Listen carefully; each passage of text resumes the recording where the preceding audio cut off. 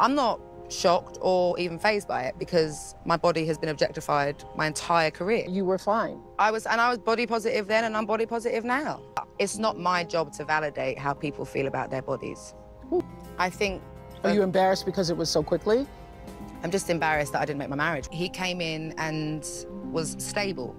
The most stable person I've ever had in my life. You know, even now I trust him with my life. Really? Oh my gosh, like beyond. Like, yeah, I feel like, yeah, him and Angelo, like, they were angels sent to me. That's how I feel. The most terrifying anxiety attacks after I left my marriage, they'd paralysed me completely.